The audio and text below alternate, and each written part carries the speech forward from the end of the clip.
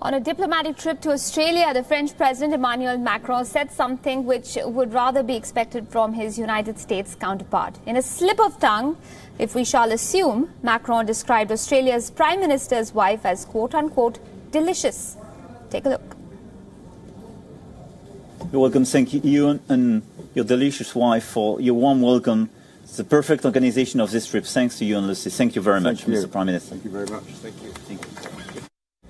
While the French president's command on English language is considered quite excellent, this incident may have risen or given rise to doubts regarding that very fact. Social media users have, however, pointed out that the meaning of the word délicieuse in French means delightful or lovely. As a result, its literal English meaning may have been lost in translation.